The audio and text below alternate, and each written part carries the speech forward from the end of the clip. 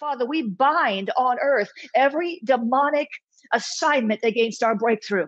We bind on earth even now in the second heaven. We bind the enemy of our breakthrough. We bind every anti-breakthrough spirit that's harassing us, that's hindering us in Jesus' name. We bind every witchcraft spirit trying to get us off into vain imaginations, accusing God because the breakthrough hasn't even come yet. I break the powers of those lies that are coming against our mind in Jesus' name. I take authority over every anti-breakthrough spirit, every